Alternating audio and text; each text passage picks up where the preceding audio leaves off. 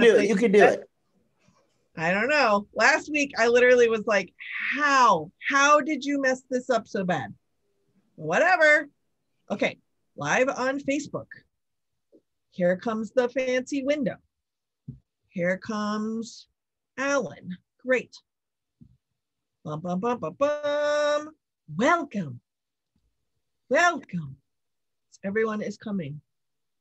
It's been a couple of hours since I dipped into the Canvas class, but Alan, you get gold stars because you did your homework and you posted your answers into Canvas. It's not required, but I'm just showing off that if there's a brown noser today, role taken. Congratulations. I know that's a very important thing for people. I've also gotten a number of emails from folks who are saying that like, you know, work is taking over, they can't keep up with the reading, things are really busy, I'm so sorry. And I think it's important to mention that this is challenge by choice, and you can read at your own pace at any time, and it is not required. You can do anything you want to. So if you skip one or miss one or come back or invited somebody and they're not here, number one, I don't care. And number two, it's completely fine. I have opened live stream onto Facebook. I have made it public. I know, it's very exciting. Okay, so now let's see if I can type something that makes sense. Module 3, is this 3? 3, great. Here we go.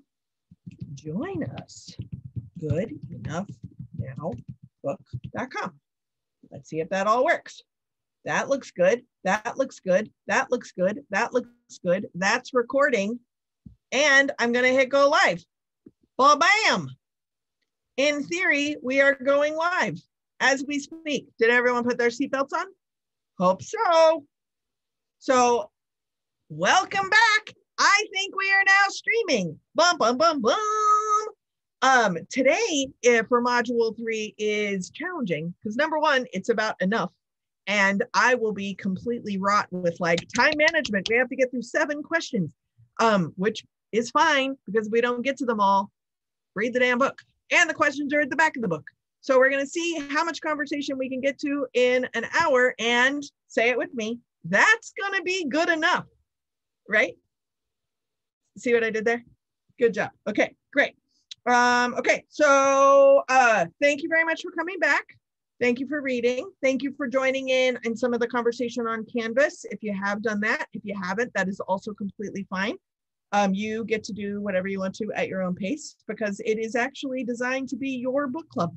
Fun facts. So we're just going to jump in. No matter where you are in the book or the activities, just a reminder that the discussion questions, you don't have to disclose anything that came up while you were doing the activities. So we are having discussion questions after you have potentially done processes that maybe have dug some stuff up. I say that just because I don't want this to feel like you have to share things that you're not necessarily comfortable sharing. And we are also role modeling for other people how you do this, how you do your own work and take responsibility for yourself, right? So here we go. That's what we do. So first question is, what judgments and assumptions do you feel, do you make so that you feel safe and prepared? Who would like to jump in?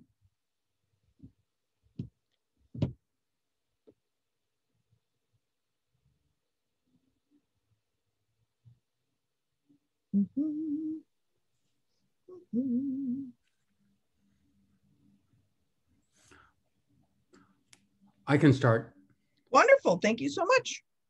I always try to assess what I consider safety in terms of like new environments, like acceptance of diversity is one of them. Like I try to make sure I assess if the new people I meet are okay with, for example, members of LGBTQ community before I fully disclose who I am. So, sure, feeling safe and prepared to disclose or not disclose your own identities. Right. Great. And with that, I make judgments sometimes. I make assumptions like, oh, is this person religious, and would that mean that maybe they won't be open to LGBTQ? And sometimes it's a wrong judgment. So Right. often it is. So yeah. Some religious people are totally open, and some religious people are also LGBTQ. Right. Right. Exactly. Yeah. Excellent. Okay. What judgments and assumptions do you make to feel safe and prepared? Anybody else? I think a lot of times, I mean, it kind of lines up with giving people the benefit of the doubt. So a lot of times we kind of go the opposite direction on that, and we end up kind of discounting people and making assumptions about them in a negative way because we're kind of scared of maybe the acceptance. We're not maybe prepared for that. So I think judgments and assumptions wise, it can actually be, you know, thinking that somebody might think something negative of you before you've even allowed them to speak. I think that's a big problem that I used to have, and I still work on that a lot. Yeah, absolutely. One of the things that I've noticed specifically as a diversity educator is that I was told, and maybe this is also like white woman stuff, sometimes it's hard to differentiate, like, what have I learned through my group memberships and what have I learned as Jessica, right? I've never been anything but this. But I have heard forever, you're never, ever, ever, ever, ever, ever supposed to make judgments and assumptions, right? So if we assume, right, we all know how to spell. So if you assume, it makes an ass out of you and me. So don't do it. And then what I find in my own work and in talking with audiences, et cetera, is that my participants then feel guilty and ashamed when they begin to realize that they have been making judgments and assumptions. So like, I think, I know some of y'all work in hospitals. So just as an example, I did some consulting work with a children's ER, and they have access to taxi vouchers.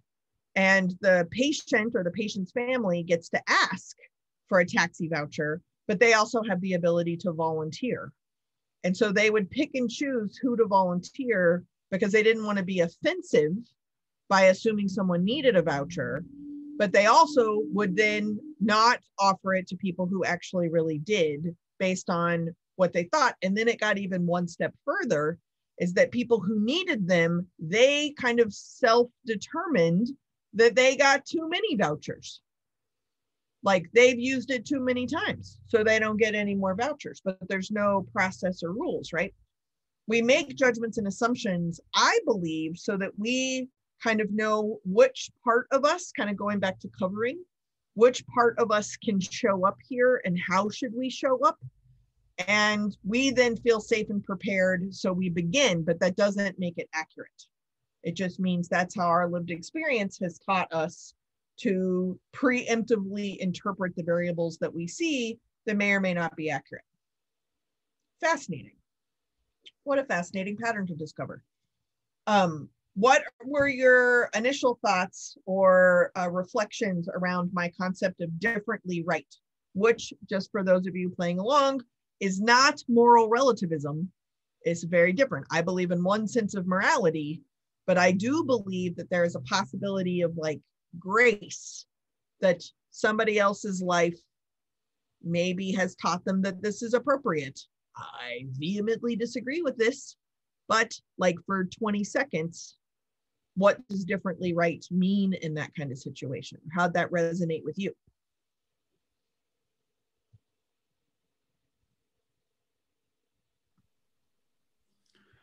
You know, for some reason that comes easy to me, accepting other people differently right. I think maybe working in healthcare and working with patients at the end of life, I've realized that there's very little certainty or one way of doing things right. And so overall, that for the most part comes easy to me, except when I see someone else's rights being violated. I feel like that's when I just don't understand why would somebody do something like that. So that's where I become judgmental, and I don't see the different, how they are right. But then I start thinking like, okay, maybe their upbringing has made them discriminate against certain people. So I try to understand it, but it's not a very difficult thing for me. Mhm. Interesting. And good on you for noticing like when it's more comfortable and maybe when it's uncomfortable, which is different than when it is accurate versus inaccurate. Right. It's just your behaviors in the moment. Great. Any other comments about differently right? I have an example that makes me laugh when I think about it, is that when I travel with one of my friends, she thinks that you only take pictures and you have to be in the picture. So if you're like by the Eiffel Tower, then you have to have the Eiffel Tower behind you. And I'm the total opposite, is that I need pictures of what I'm seeing and not me in the picture. Mm-hmm. And so we had an interesting time trying to decide how to take pictures when we were traveling together. Yeah. And that's such a good example from out here, like just take 2 photographs. But in the moment, when you don't know that you're operating with a different set of expectations, I'm sure at some moment you were like, why do you keep getting in my picture? And I had to process why I didn't want to be in the picture.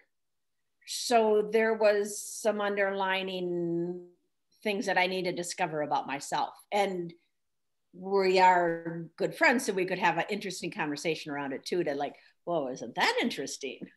Mm-hmm. You know, that's really interesting. I think it makes me wonder, like, it's okay if both options are okay. Like, let's take a picture with the Eiffel Tower and let's take a picture without it. But I think maybe it's when one idea gets put down as not appropriate. Like then it becomes an argument. Like, it's not okay to do both. We should do one or the other. I feel like that's a time when there is lack of agreement. Mm-hmm. But if I would have gone along with her the whole time and not identified what was really going on with me, in other circumstances, when I have like just gone along with it because I don't agree with it and try to figure it out, then I come out sideways in snarky remarks that have nothing to do with really what's going on. It has to do with, I don't want to be in a picture. Mm-hmm. Mm-hmm. Well, and it's good foreshadowing for what you did a lot of activities around crucible moments. So an example that I will also offer up, and then we'll move on to kind of what kind of crucible moments you're interested in sharing.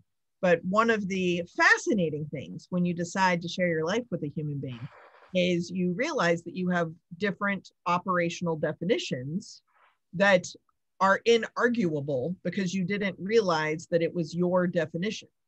So for example, I married a very proper, polite, I believe is the word that he would use to describe himself, very proper, polite Irishman, right? So if you were to go, if he and I were to go and visit somebody's house, now this is COVID, so this is all obviously hypothetical right now. But if we were to go to visit somebody's house, we have very different expectations of what that means. I am a rowdy Texan Southerner. So let's say that I'm going to go to Patty's house. Well, first off, you can't show up empty-handed. You have to bring a present. Now, do I like Patty? Because if I'm going to bring her something on a dish, Patty is going to have to refill that dish and give that dish back to me, which means I have to invite her over to my house. And if I don't really like her, then you put it on a paper plate. So then you don't have to get the dish back, right? Like there is forethought in what's happening. I don't know how to cook. So now I got to plan the thing to put on the dish or the paper plate, depending on your status. And you have to make it look like you didn't actually choose a paper plate. You just didn't have the proper dish because of course you're very important to me, but the signal is clear, right? If you come to my house, you immediately kick off your shoes and go fetch yourself a beverage or a snack. You don't take off your shoes because it's impolite to wear your shoes. You kick off your shoes because you should be completely comfortable and like fend for yourself in the house. This is very much how I operate. Well, evidently in teetotaler world, that is all terribly rude because you don't pre-plan not seeing someone again. And you certainly don't go rifling through people's cabinets without their permission. I didn't know that. I'm being complimentary, right? Like I am so comfortable here. I feel like a snack. So when my guest goes and finds me, or I'm their guest, the host, that's the word I'm looking for, finds me in the fridge eating a pickle, I take that as a compliment. Evidently, I'm horrifically rude. Who knew? We'd been married a number of years before we actually had the nerve to address these operational differences. And then, to be completely frank, it was really embarrassing to me, right? It was really embarrassing to me that I had humiliated my partner multiple times because I was working with my definitions, which were so diabolically different than his definitions, but we'd never had the conversation. And then in the moment when you are like, what are you doing? Is not the best time to be like, we should really examine our operational definitions of what it means to be a host or a guest. So Patty, you did an excellent job with the photographs, is that when that happens, you could dive into that conversation or you can do your own work. Most of us are going to avoid this conversation unless we, of course, are correct and they're the ones who have done wrong. And then we're going to jump in, probably not actually well articulating our thoughts. So the precursor to that is, who taught me these rules? Why don't you want to be in a photograph? Why do I think that it's completely okay to make yourself at home? And like in my world, that's related to class, it's related to education, it's related to a bunch of different variables that I just thought was everybody, but it's actually just me. So that does kind of bring us back to the crucible moment activities. So what are some of the most crucible moments that you are interested in sharing that you noticed really shifted? Do the examples range from both positive or negative or lean in one particular direction? And then the third rail, which is another concept, how does it show up? And Alan, specifically, you had a really great answer for what I would consider your third rail, which is how I identified what you wrote was that the crucible moments you remember the most are when you acted, and my guess would be probably didn't act, because that's also an action, but which if you identify as a head heart person, then that third piece is action.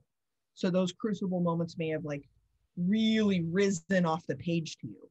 So what do y'all think? And Alan, you're welcome to start if you want, since I used you as a positive example.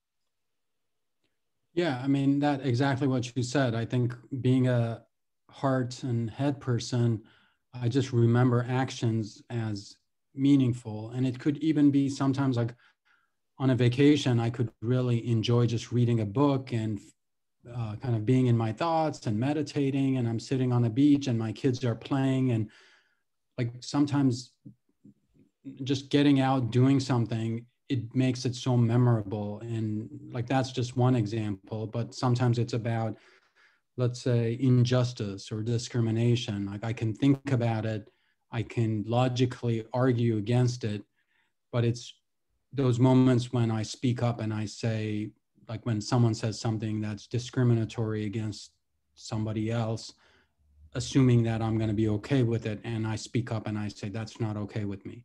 And those are, for me, crucible moment.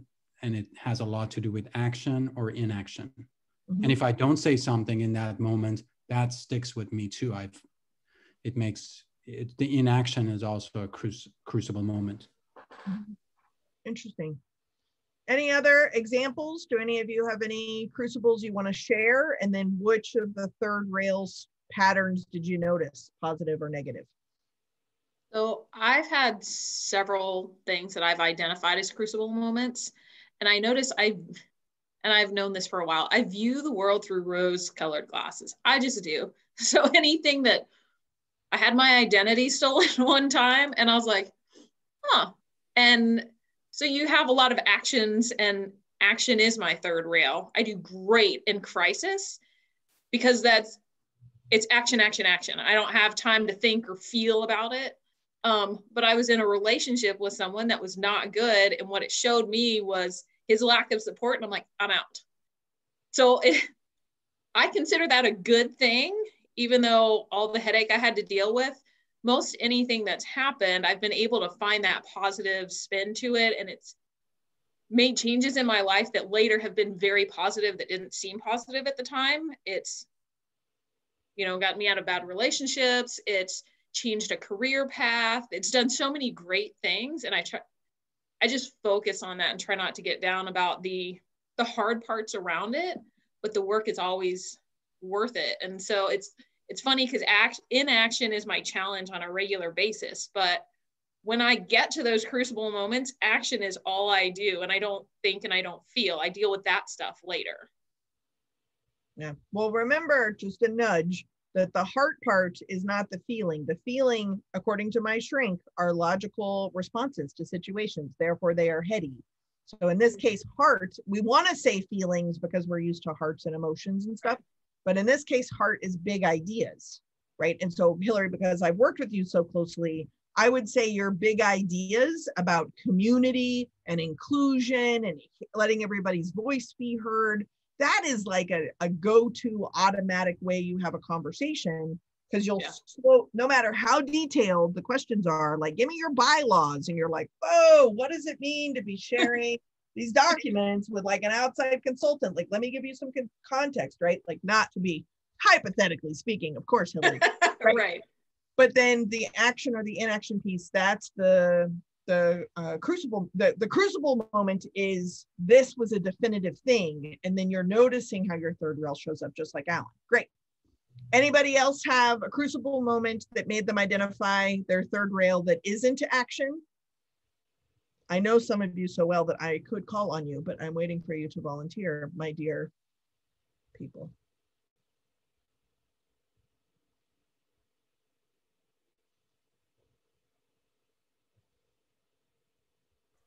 Well, good job. I was going to call on you, Jim. Jim is a very high action person on a given day. Then I would imagine if there is a scenario that you might identify as a crucible moment, I'm curious if head or heart shows up to you as your third, or am I totally off base? Heart is definitely my third rail. And what the crucible moments that come up for me are when my mother's last years of life.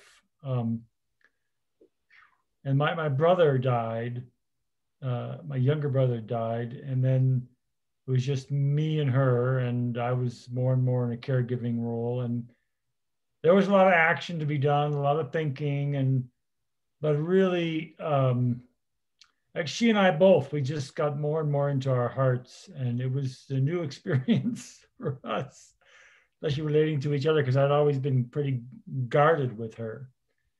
And by the very end, the last few days in the hospital, when we knew she was dying, we were really close, and I was able to, to just absorb it and be there. And I hadn't experienced anything like that with her before. So it changed me, and it still warms my heart thinking about it. Mm. And as a great example of heart, what I hear from you, Jim, is that in those moments, it's not just an emotional connection, but it was like a presence that you were able to share in those moments, right? Like, do you see how that's so much bigger than just like a feeling word? But when the ideas and the concepts are coming from that third place, when you line up all three variables, you're completely unstoppable. And sometimes you see that going into a crucible moment, and sometimes it's a result of a crucible moment. Sometimes you know the results quickly. And Hillary, I would challenge you probably is that in the moment of a really negative experience, maybe it feels negative and you can find the positive, but I would also imagine sometimes there are very negative things that years later, these positives have come out of it because it was fertile ground for something, Inside COVID, I also tend to be an optimist. And inside COVID, I've tried really hard every day to start and end the day with something positive because of this particular period of time. And what encouraged me to do that is a really good friend of mine, Beth. Her and her husband plant flowers every year, and she is a speaker like me and traveled like I used to and like she used to. And it was in the springtime, and she said, I've never been home to see the plants bloom. We always plant them, and I might come home with them in bloom, but I've never gotten to see them from planting to the bloom stage. And that wouldn't have happened without COVID. And that was my like, aha, you have to do the thing with the heart again. Like, it's about life and home and a stillness that I had designed an entire life away from. So in a lot of ways, COVID has become a crucible moment for me, or this period has. Anyone else have anything to share before we move on to unsafe versus uncomfortable? With this, the crucible moments, as I was thinking about it through this week, is I had originally identified that I was a head action, and I am a head heart, and I was only action in my work environment because I had to be that action. I had to do, like, that was the, so I at my core, I am a head and heart, and action is my third rail. So because then when I look at my crucible moments, I'm thinking, oh, that makes sense of how I tolerated things longer than I might then was healthy for me, because I wasn't willing to take action. Well, and if I remember correctly, last time, Patty, you shared that you have recently retired. Right. So even just switching from that environment to not that environment in itself could be a crucible moment where you are now noticing these patterns. Yeah. And layer a new retirement like the freedom of retirement to COVID. And it gets kind of mixed up and confusing pretty quickly. And it's like, I'm not like really sure who I am right now, but I'll show up. It's Friday, if that's helpful. Yeah. Like, yeah, I feel like I just need someone to show up and be like, by the way, eat lunch. All right, great, good discussion. So question number 4 is, what is the difference between unsafe and uncomfortable? I could talk about this for days. I love this question. How does this show up in our work? And note, I do not necessarily mean our employment, right? I mean our work. Do we use our discomfort as an excuse and justify it by saying we feel unsafe? Have you ever felt unsafe and had it dismissed as just discomfort? How's that for a little word cloud?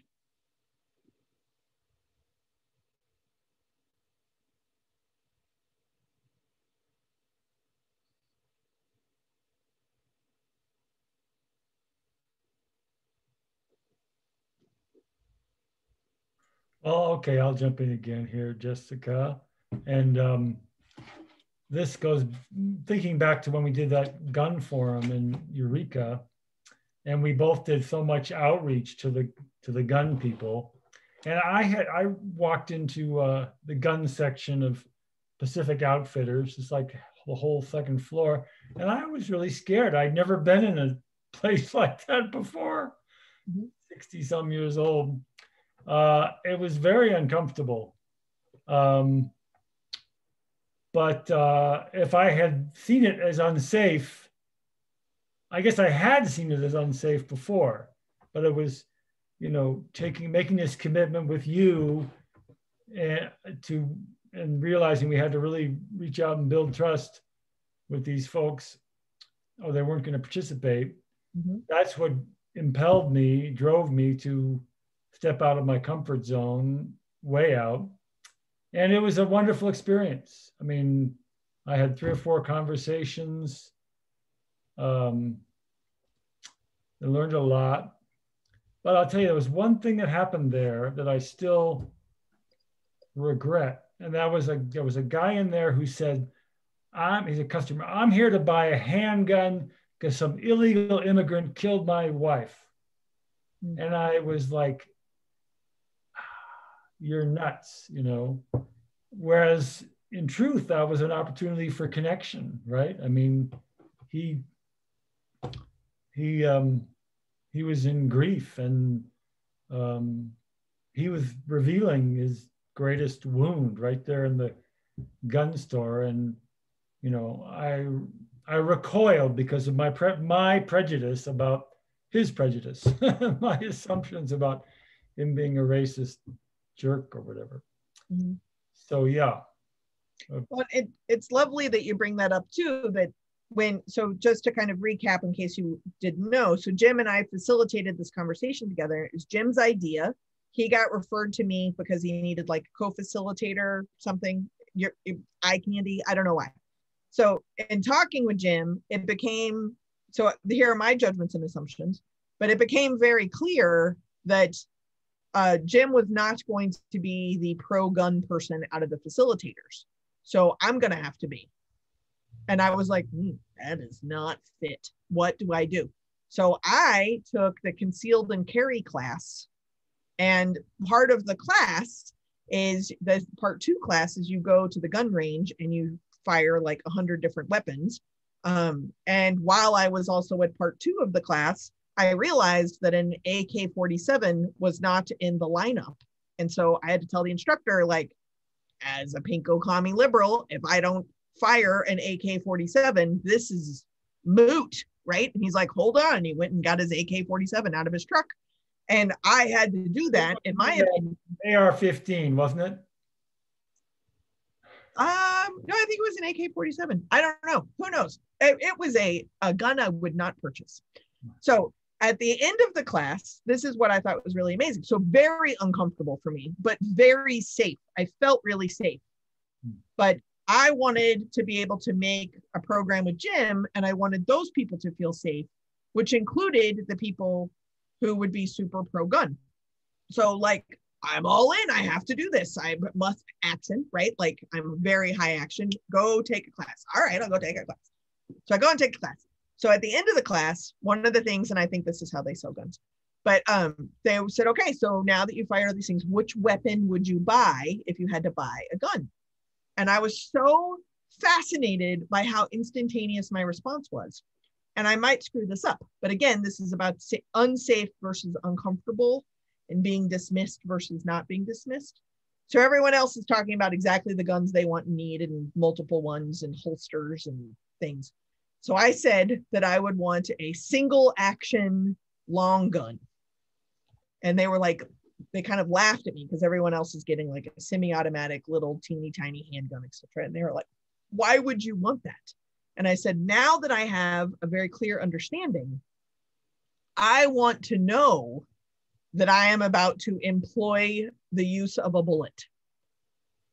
And they're like, right, but you're probably going to get killed. And I was like, that was going to happen before anyway.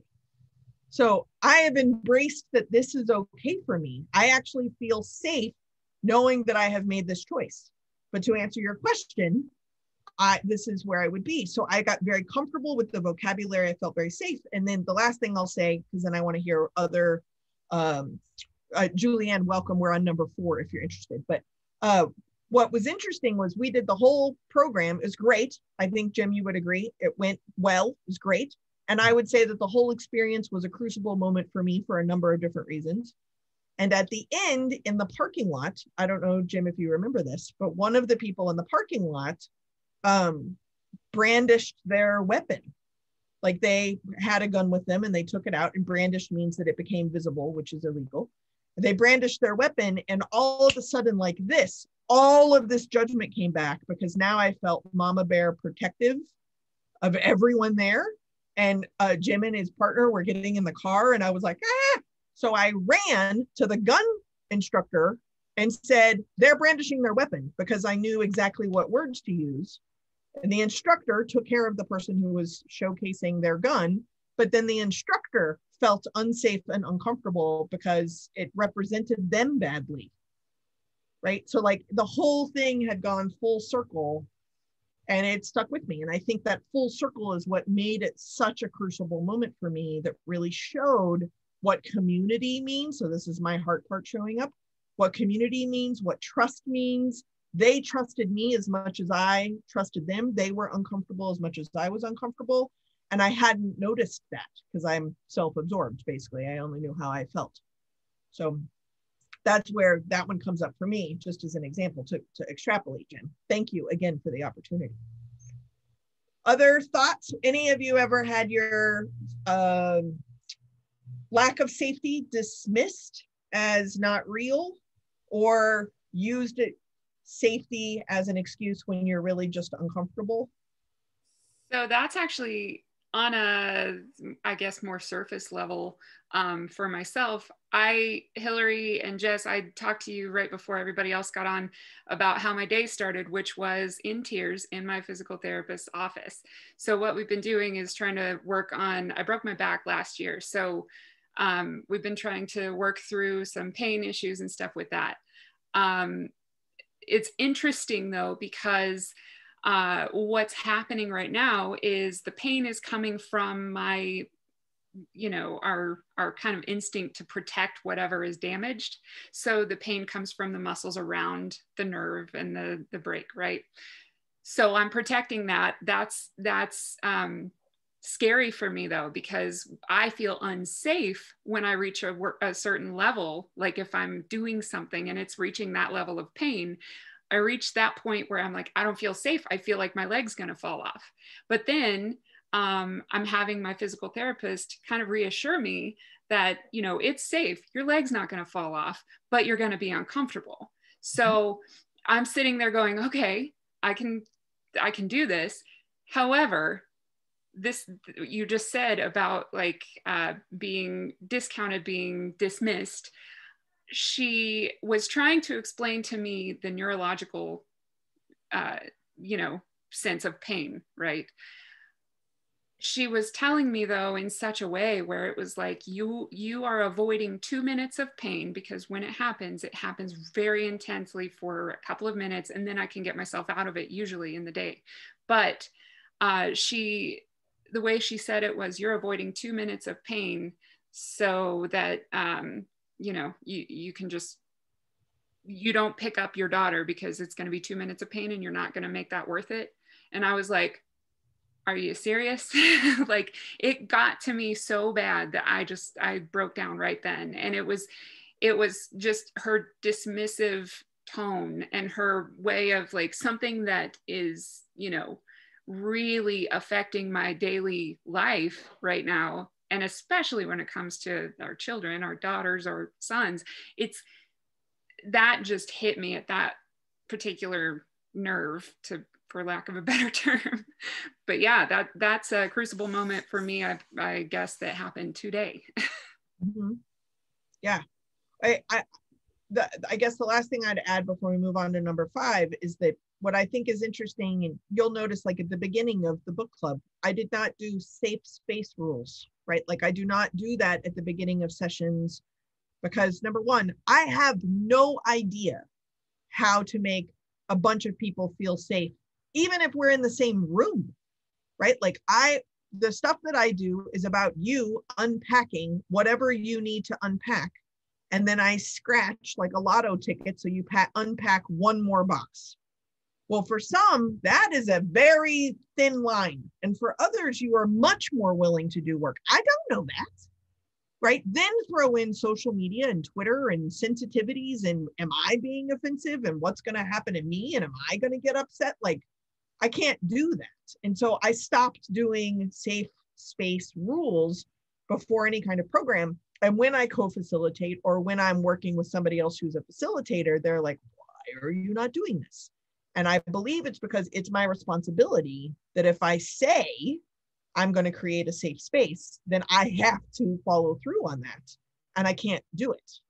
But what I can do is try to role model me being vulnerable and feeling safe and challenged in a space and hope that other people can do the same thing. Now, that works with my line of work, but it doesn't work in other lines of work. So I don't have those jobs. But I know that there are times where I've been like, I don't feel safe here, when I use the word, and what I really mean is I am very uncomfortable. And I'm usually uncomfortable with race or class differences than what I'm experienced to. And there's a difference, and I'm responsible for the discomfort, and I'm responsible for keeping myself safe, but there's a difference. And I'm not being responsible for my own safety if I conflate them because I want to be comfortable. There's a difference. So that's my work to do, right? That's your work to do. So number 5, if we are responsible for the accuracy of our stories, when have you left room for edits for someone else's truth? So we talked earlier about times that we make judgments and assumptions. So leaving room for edits is about extra wide margins, triple space. You're responsible for the first draft of the story. So when have you left room for edits for someone else's truth? Maybe you've even done this for your own truth, your own discovery, your own self-reflections. And why is leaving room for edits so hard sometimes? Because we want to print a story. So Jim, I'm thinking of the guy at the gun store. We want to print a story on like the fastest printer in 2-point font with 0 space between any of the words because we're right. Why does that happen when we know that that's not appropriate? Why? What's the difference? When has this happened to you? What are you noticing?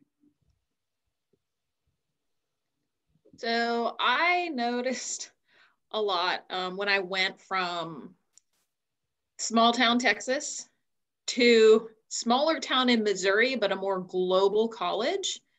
There were women from all over the country and then all over the world. So the international students have taught me a lot, but there was a specific incident that has really stuck with me. And I had a friend, she was from Serbia, Montenegro. And one of our planes had just been shot down over their country. And I was so upset by it, you know, go America. And she was cheering. And I was like, what are you doing? Do you know where you? And she said, Hillary, your country is not welcome here. And here's why. And she gave me her perspective. And it really took me back because, you know, I live in America. This is, you know, we are right all of the time. And while I know logically that's not true, just having her perspective really set me back. And so it kind of made me rethink moving forward what different people's experiences are. You know, I've always had this kumbaya, let's get along, everybody world peace attitude, but hearing it from a different point of view, especially globally, when we're the invaders and we're the ones trying to tell other people how to live. And she really put that in perspective. If someone was doing that to us or our country, we would be so upset and so offended. And so understanding that helps me edit other times. It's easier for me to edit adult experiences though than it is for the youth experiences, because those are pretty much set. I saw things as a child and had those very young views, but as an adult, just that one particular experience has changed how I allow edits to come in. That's really cool. What a cool thing to notice. Anyone else want to share? When is this easy? When is it hard? Julianne, welcome. Thank you. For me, this is certainly different now in my life than it was 30, 40 years ago. And I think a part of it is I have more patience, which is something I will fight with my whole life. And part of it is learning how to be in the moment, learning how to listen better. And when I do that, I tend to leave a lot more room for edits, not only for me, but for other people in actions and words. I find that if I'm in a situation or a conversation and I come to realize there's another perspective now in my life that also makes me realize there's probably 50 other perspectives. It's like one triggers the rest. And so then I'm much more open to edits.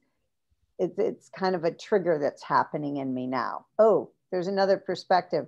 Okay, that means there's 50. And unless this person particularly, let's say I'm having a conversation, particularly tells me, then I just got to accept the fact that there's another perspective. I don't need to understand it even sometimes, right? To me, sometimes I think we try so hard to understand, but what's the difference? It's just a different perspective. So I think more active listening and more practice at being now has given me more opportunity for edits for myself as well as for others, right? So then I don't get into my own locked behavior. Wow, I can change my mindset. I can change my own behavior. Mm-hmm. That's a great point. And I really like, and in my own world, it's interesting as this was almost a chapter, but searching to understand and searching to understand so that you can be right?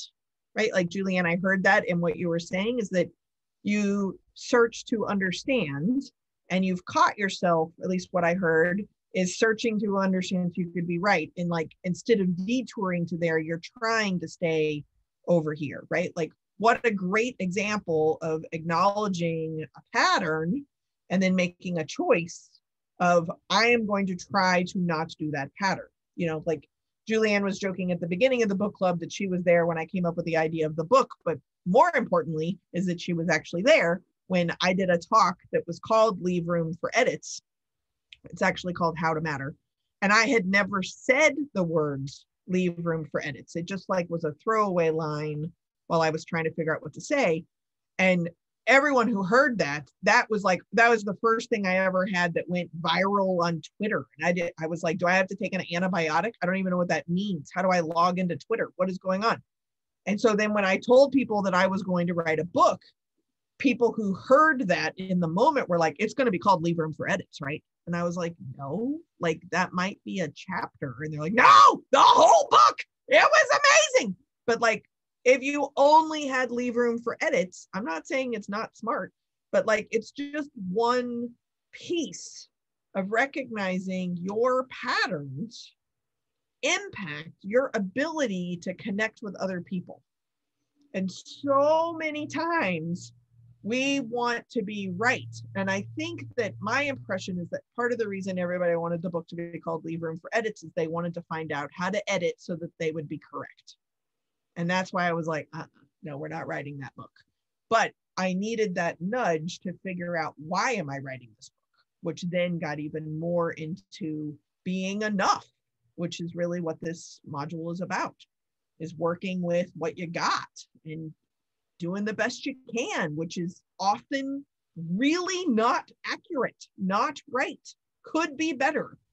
And it's what you're doing. And that is grabbing responsibility for what you're actually doing. So on that note, if we are responsible for the accuracy of, oh, I already read that one. Sorry, the accuracy of the stories. That's what made me think of it. How can you use your dominant or privileged identities to advocate for others? How can you use your dominant or privileged identities to advocate for yourself?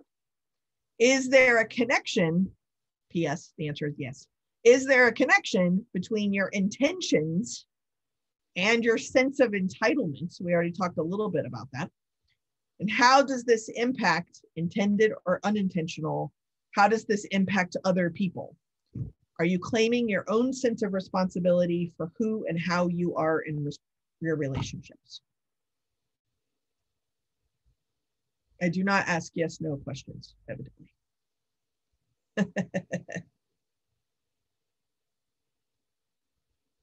How do you use, we'll start like little bits, your dominant or your privileged identities. How do you use them to advocate for yourself or others?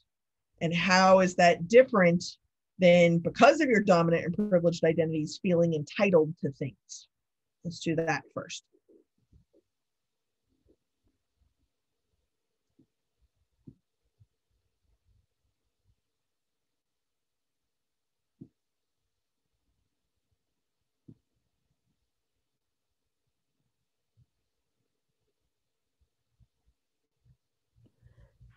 You know, I had a, when you said that, one of the things I'm thinking about is an experience I had a few months ago. walking with a friend, a person of color, and we came to a corner and there was a red light. And I looked both ways, no cars were coming, and I just started walking across the street. And he looked at me and he said, "What are you doing?" And I said, "I'm crossing the street. There are no cars coming." He says, "I can't do that." I said, "Yes, you can. Just there's no cars." And it had not occurred to me that as a white person, I can do that. As a Black person, he could not. And that had never, ever occurred to me, that he would get noticed just crossing the street where I wouldn't. And it was like I didn't even consider crossing the street could be a privilege that I have that someone else doesn't have. Mhm. And when you asked that question, that's what came up for me and it was just like, wow. And I've thought a lot about that since then. And now I can't cross the street without thinking about, oh, he can't do that. That's really weird. You know, that he has to worry even about crossing a street. Yeah. Or even if he doesn't have to worry because there are no cars coming, literally does not need to worry, but his life has taught him that he has to worry. What a fundamental difference because of your dominant or privileged identities. That's great. Yeah. And Jax, I think what's important too for everyone else too is that what's interesting I find in a lot of diversity work is that we are supposed to build community around all of our subordinated and marginalized identities and our pain and our suffering and all the things that whoever's the power group doesn't understand about us. And by doing that, we're actually keeping systems of power and systems of oppression in place. We feel really good about it. T-shirts, bumper stickers, community, all that stuff is very important. But if we're going to dismantle it, we have to be able to notice, and Jackson, such a great example is that as a white person, never dawned on you. You are literally looking, am I going to get hit by a car? Not, am I representing an entire group of people who are going to get noticed or get charged with jaywalking, or if a police officer were to be involved, the outcome of that could be significantly different. But just by noticing from those dominant and privileged identities, that noticing, I believe, is dismantling a system. I'm not saying that the community doesn't matter, but until more of these dismantlings happen, we can do organizing, we can do work, we can do reflection, we can be responsible at no cost, no risk from our privileged and dominant identities. That's all we have to do. But it's not a sexy feeling because you have to take responsibility for how you got there, which gets to that entitlement versus your own advocacy from a place of privilege. Great example. Other thoughts or comments? Let me make sure I'm not muted there. I mean, in my personal life, I've kind of come across the same sort of situation, except for when it comes to like my gay friends or people that I've had the opportunity to volunteer for certain places or certain organizations that have not allowed people of a different sexual orientation to volunteer for them because of their life, you know, like who they are. And that was a huge wake-up call for me. In fact, I started out in radio at a station that if a person had been out, they would not be welcome to work for them.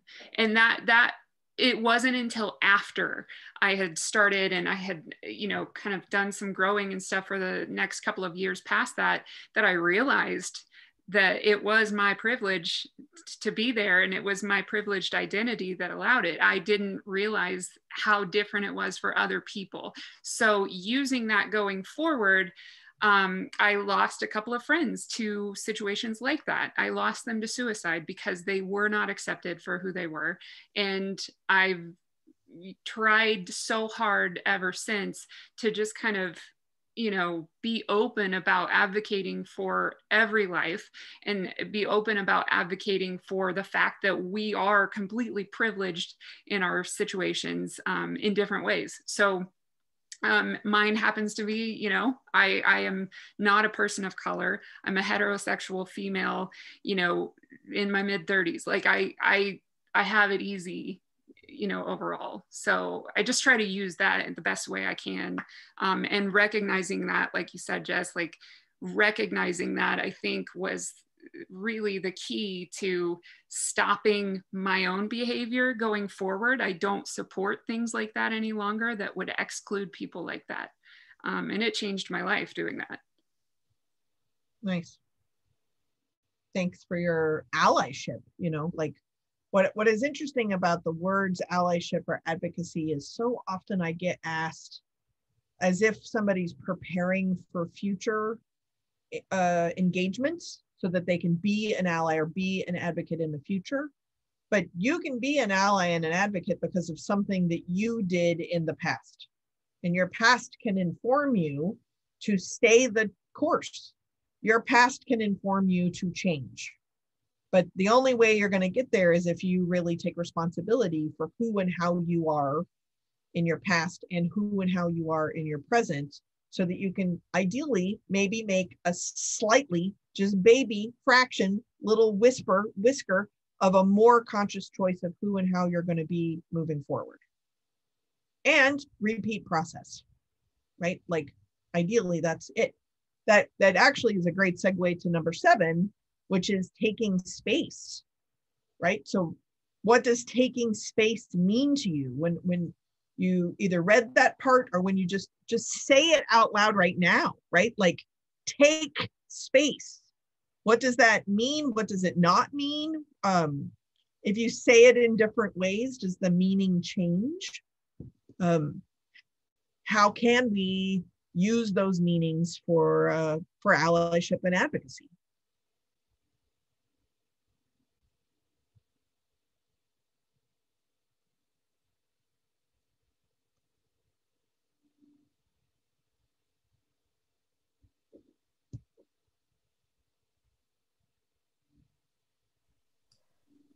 Well, again, taking space to me is kind of like everything else that you discussed before I got here and while I was here, is giving yourself the opportunity to see the world through someone else's eyes, like what Jax was talking about, or what Dara just shared.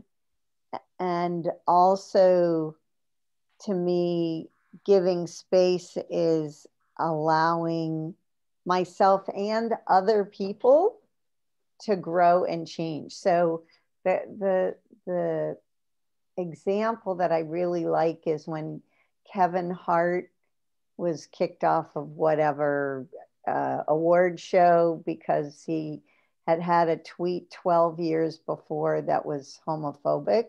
And instead of fighting that, he backed off. But one of the points he made was, and other people too, including me, is you have to give people space to grow and change. And I think that is, I have found in my life, as my life has, whatever areas it has changed largely, it's really hard for other people to see me, I'll talk about me, in another light. And I think that's because people don't give space for change. I know I've done it. I'm not saying I haven't, but to me, the biggest thing about giving space is being able to see how other people are working to change their life in a positive way. Mm-hmm. Yeah. What else? Alan, did you want in about take space? Yeah, I think that that resonates. And it's really, for me, it was initially hard to understand what you meant by take space, but I really think it's all about not rushing into judgment, or when we do and we are called out, just to slow down and really reflect and just realize why we're responding like that and why others are responding the way they are acting or behaving or things they're saying. So I think it's about slowing down, not rushing, and then just reflection. There's a consciousness to taking it. Right. Yeah. I work with people of older ages in living communities, and taking space is when you're getting old and frail and you don't want to bother anybody, literally their body, like their posture changes. And so we work with doing different postures to say, hello world, I'm here, and claiming their space in the world. And so it can be taking space is looking at when you go invisible because you don't want to bother anybody or do anything. So that is a consciousness of saying how much space or how little space do you take up. Mm-hmm. Mm-hmm. I had an interesting conversation with a client a couple of weeks ago in reference to man spreading and how man spreading and mansplaining, how does that you tell people to take space. And so in case these are new words, so man spreading is sitting like as big as possible. I've never had testicles, but I've heard people, specifically people with testicles, telling me that things need to air out and you need blood circulation and draftiness and things like that. And I'm like, I'm fat. I have skin folds. Maybe that's a place of empathy I could understand, right? So like when I have to like tuck my shirt so that my skin folds have cloth in between them, I get, okay, but I know how to sit in public without interfering other people's ability to sit down. What the reason why I'm bringing this up is that taking space, if it's conscious, is empowering, but it can also be a power move to take space. And my challenge to folks is if you are consciously taking space as an empowering or a power move from a dominant and privileged identity, the consciousness of the move is a consciousness that allows you to recognize you are doing something from a place of privilege. That's what the consciousness is about. It's not about the centimeters that you're actually physically taking up, although that would be nice for you to be conscious of. But when it was interesting, and in this particular case, I, of course, got mansplained in a TED talk about why manspreading and taking space, I'm giving him permission to do this. But it was the consciousness of how you are utilizing this time, right? So I ended up having a conversation with him about his privileged identities, but then I also was able for him to provide a space to take space for himself, for his subordinated or marginalized experiences, and when he had to feel small. And where it was either writing a story he could be proud of, or sometimes these are rooted in perseverance or resilience or strength or the fight or the hustle or something like that, right? Like the chutzpah that's going on. But that's taking space from a subordinated, marginalized, silencing experience. So I just want to name that confusion can exist out there. And I think we are responsible for what we are conscious of. And then we are conscious of what patterns we are doing, some of them, and then we can be conscious of which patterns we will continue to do. That is a very different way than taking space. But there is also, there have been moments in my life where the declaration of taking space from those subordinated or marginalized existing spaces, right? So Patty, you mentioned like older people or something, that the reclaiming of my own space from those subordinated, marginalized, silenced, painful places has been very healing and brings me back to discomfort and lack of safety. that then actually enabled me to have some empathy with my dominant and privileged identities that also feel unsafe and uncomfortable because I've been operating from this space in a very unconscious way. And I operate from this space, the subordinated space, in a much more conscious way. So I'm just asking to kind of use this skill set over here some of the time. And that's what I mean by using what you already got some of the time, doing the best you can with what you already got. So that's awesome. What are your last thoughts as we move into next week? Is we're doing the whole now section all at once, pressure on, module 4, because we skipped January 1st because I was not prepared. So we're going to do all of now next week. But any last parting thoughts? We've done the prologue, we've done good, and we've done enough.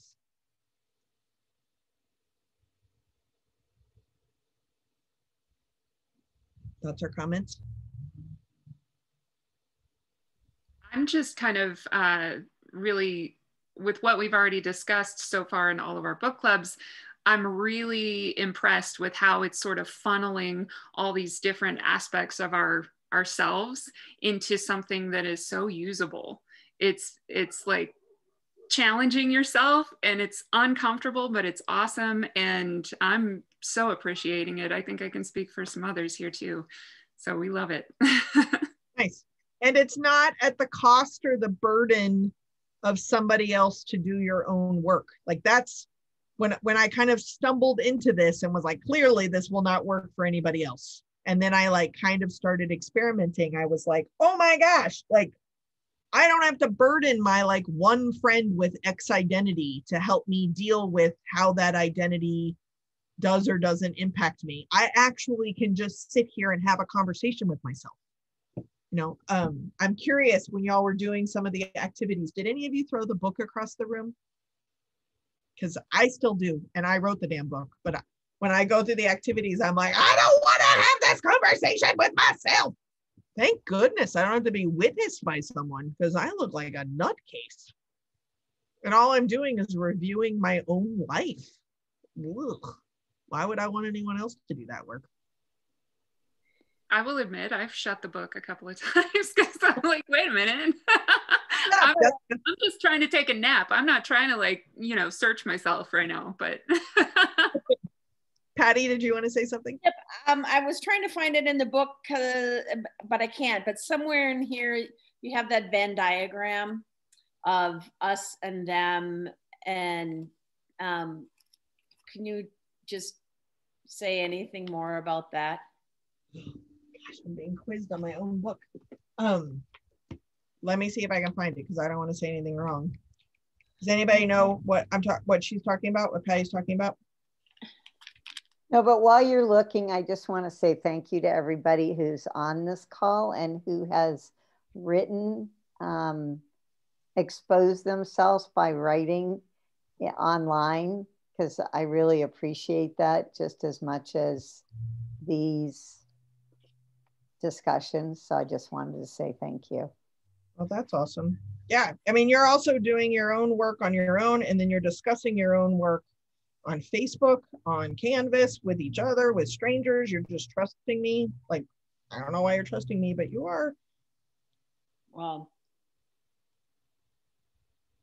the only reason I keep flipping, like I've looked at it and went back to it several times, and now I can't find it, of course. But you found it.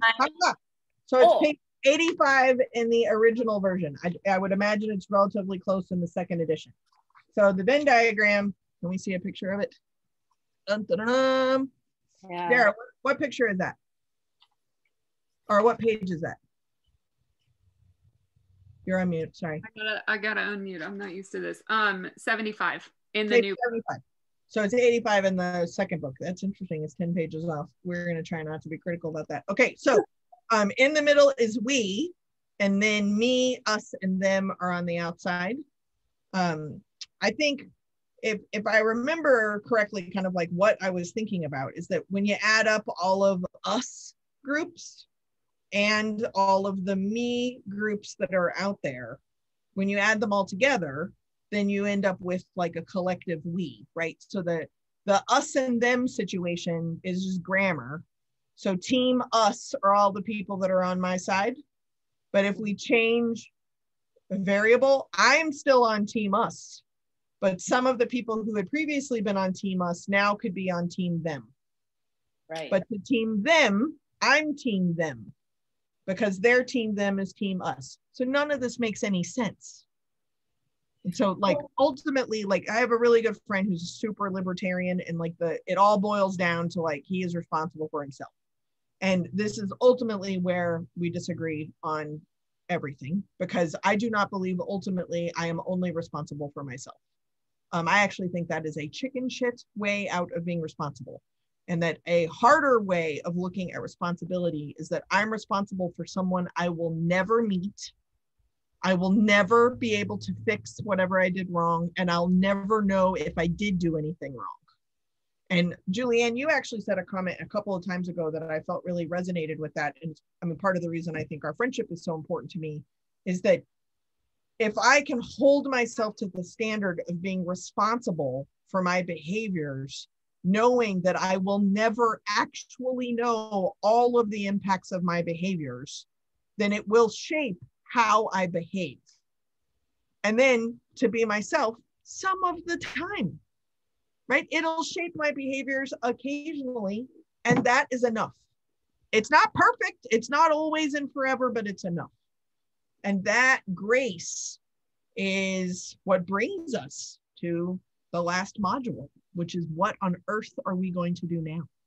Well, spoiler alert, it's we're going to do the best we can with what we got some of the time, not 100% of the time, because we have like shit to watch on Netflix. Right? Yes. Thank you very much for a great discussion number 3. And I will see you on Friday, same time, same place. Thank you very much, y'all. Bye. Bye. Thank you.